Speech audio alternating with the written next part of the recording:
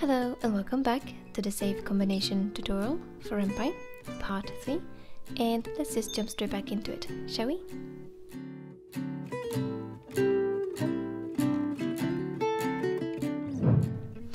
So now to fix the problem we're having with the dial image being offset to the right and to the bottom by the transform, we're going to make sure that we are offsetting it to the opposite direction instead. And that is going to make sure that it's going back into its original position. But since I found it quite difficult, or rather impossible, to actually move the transform instead of the sprite into the opposite direction, we're going to have to move the actual dial sprite instead. And by doing so, we're also going to have to update this collision detection up here in this if statement to take into account the offset that we're applying to the dial sprite. So now let's go ahead and first of all offset the dial sprite. And to do that, we're going to need a new variable that is going to refer to this offset value. And that is so that we can use this variable everywhere in our script where we need it. And then if we want to change the value that it refers to at any point, we can just change it in one place in our script instead of having to change it everywhere else as well. So to do that, we're going to scroll back down into the start label. And in the dial variables section, we're going to create this new variable. And we're going to call it dial offset. And the value that I have found works good for this is 68.2, like so. And then we'll go back up into our init Python block, and then we're going to create a new line underneath this dial sprite set child line right here. And then we're going to say dial sprite dot x is equal to, and then we're going to say config dot screen width divided by 2, and then minus dial size at the index of 0 to grab the width of the dial, and then we're going to divide that by 2, and then we're going to say minus dial offset. So this calculation right here is the same as we did earlier on when we first created the dial sprite and positioned it on the screen, but this time we're just making sure that we are subtracting the dial offset's value from that calculation to make sure that it goes back into its original position. And now we are going to do the same thing with the y-axis. So we're going to duplicate this line, and then we're going to say dot y, and then instead of screen width, we're going to say screen height, and then we're going to grab the height of the dial. So we're going to swap the 0 for a 1, like so. So now we're just going to make sure that we are updating the relevant parts of our code to take into account this offsetting that we just did. And as I mentioned before, one of these places is going to be this collision detection right here. So to do that, we're going to make sure that we are adding the dial offset value to this calculation right here, which is checking if our cursor is within the dial sprite on the x-axis, and on this section right here as well, that is checking if the cursor is within the dial sprite on the y-axis. So for that, we're going to say plus dial offset, like so. And then the same after here. So we're going to say plus dial offset, like so. So now the collision detection between the cursor and the dial sprite is going to be where the actual image of the dial is, rather than where the actual sprite is located. And then we are going to do the same thing over here, where we are calculating the angle. So for that, we're going to add the dial offset just after this dial size. So we're going to say plus dial offset, and the same here, plus dial offset, like so. Now we also are going to need to be able to determine whether or not we have already rotated the dial at least once or not, because if this is the first time that we are launching the game and we're clicking on the dial in order to start rotating it, then the transform instead of the dial sprite has not yet been offset. So in that case, this collision detection right here is not going to work correctly. But if we have already rotated the dial at least once, then this collision detection is going to work correctly. So in order to make this sort of distinction, we're going to create a new variable that is going to be either true or false, depending on if we have already rotated the dial or not. So let's go back down into the start label. And then here we're going to create a new variable in the dial variables section. And this we're going to call dial start rotate. And then this is going to be false as the initial value, like so. And then let's go back up. And in here we're going to add another if statement underneath this if event button is equal to 1. So we're going to say if dial start rotate, and then we're going to indent all of the code that comes underneath this. So from here to there, like so. And then we can go ahead and copy the selection that we have.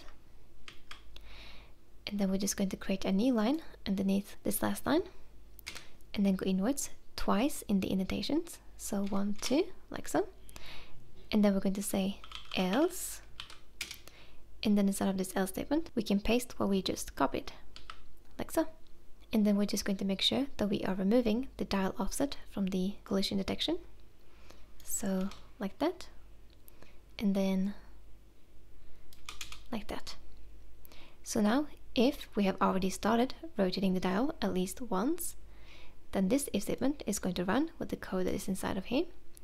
But if we haven't already started rotating the dial at least once before, then this else statement is going to run instead. Now we just need to make sure that we are setting this dial start rotate variable to true once we have rotated the dial. So for that we can go ahead and create a new line just underneath this line right here where we are rotating the dial. So for that we're going to say dial start rotate is equal to true, like so. Now let's also make this variable into a global. So we're going to create a new line under here and then say global dial start rotate. Now there's a few things that we are going to have to correct here. So when we are calculating the angle right here, instead of this first if statement right here, we're going to say minus the dial offset instead of plus. So we're going to change the plus to say minus, like so, and the same here. And then instead of this else statement right here, we're going to remove the plus dial offset altogether, as we don't need it for this. So we're going to remove that, and then remove that, like so. So now let's go ahead and save our changes, and then launch the game to see what this will look like. So now let's go ahead and try to rotate the dial and see what happens.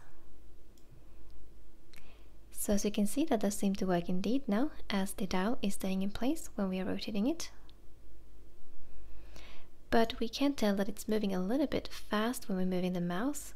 So this is going to be a little bit tricky to get the correct values that we want from it. Also, because it's moving so fast with the mouse, you can also see that it won't really snap to each of the increments of the dial. But what we really want to happen is for the lines on the dial to align perfectly with the white guideline on top of the dial to get more accurate and precise results. So we're going to go back into the code and implement that now.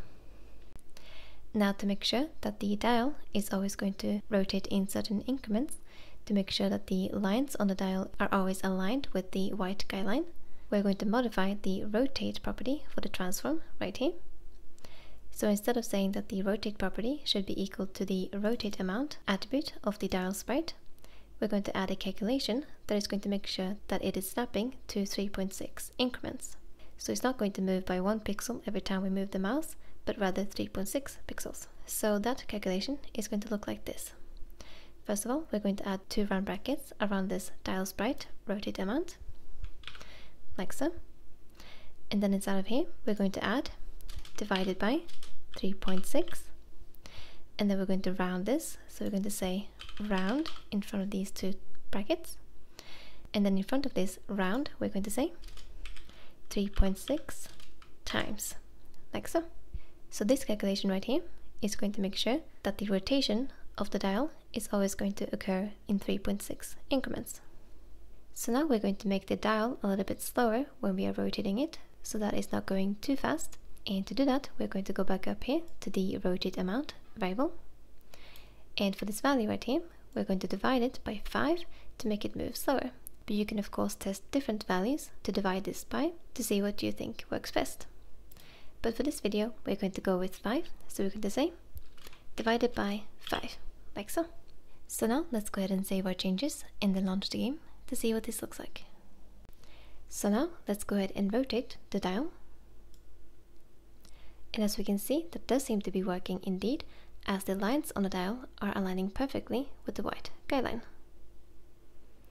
But another thing that we can see or I'm not sure if that's going to translate very well in the video, is that the dial seems to be also shifting slightly up and down as we are rotating it. And that can actually be fixed by using the Subpixel property of the transform. So let's go back into the code and fix that now. So to make the dial rotate a little bit smoother without shifting up and down, we're going to use the Subpixel property of the transform. So we're going to create a new line underneath this line right here. So we're going to say t.subpixel is equal to true, like so. And now let's go ahead and launch the game again to see how this looks like. And let's go ahead and test it now. And as we can see, the dial is now staying in place instead of shifting up and down. So we know that that is working correctly.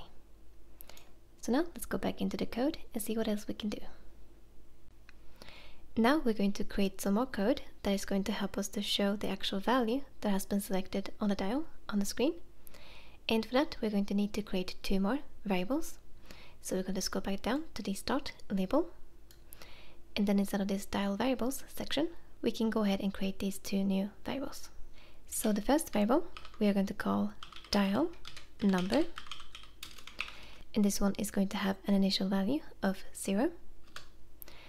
And then the next one we're going to call dial text, and this one is also going to have an initial value of 0. And then we're going to scroll back up into the init Python block right here. So first of all, let's go ahead and see what the value for the rotate property of the transform is actually set to. So for that, we're going to create a new line just underneath it, like so. And then we're going to say dial text is equal to t.rotate, like so. And then since we are changing the style text variable's value, we're going to need to set it to a global. So we're going to create a new line up here. And then we're going to say global dial text, like so. So now to actually be able to see what this text is on the screen, we're going to need to create a new text displayable. And we can do that down in our save puzzle screen. So down here. So we're going to create a new line after this image button. And then we're going to say text.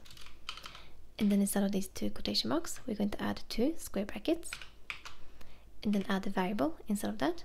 So we're going to say dial text. And then we can give this a black color. So we're going to say color. And then hash symbol and 6 zeros. So 1, 2, 3, 4, 5, 6. And then we're going to align this. So we're going to say align. And this is going to be at 0.505 and 0.18. And then we're going to make sure that the text inside of this text displayable is aligned in the center. So we're going to say text align 0.5, like so. But now to make sure that the dial text variable is going to display the correct value, we're going to need to restart the interaction. So we're going to scroll back up into the init Python block right here. So after we have assigned a new value to this dial text variable, we're going to need to restart the interaction. And we can do that just underneath this last line right here. So we're going to create a new line. And then we're going to say renpy dot restart interaction, like so. So now let's go ahead and save our changes and then launch the game to see what this looks like. So now we can see that we have a piece of text available up here on the screen. And we can see that it is set to the initial value of 0. And now if we rotate the dial one step clockwise, like so, we can see that the value that is being shown is 3.6. And that is because the rotate property of the transform is rotating by 3.6 increments. And then if we rotate counterclockwise instead, we can see that we get the value minus 3.6 instead. But this is of course not really what we want to have displayed on the screen, but we want the text to actually represent the value that is selected on the dial. So if we select the value 10, for example, like so, we don't want it to say minus 36, but rather 10. So in the next part of this tutorial, we're going to continue by fixing the value inside of the text displayable.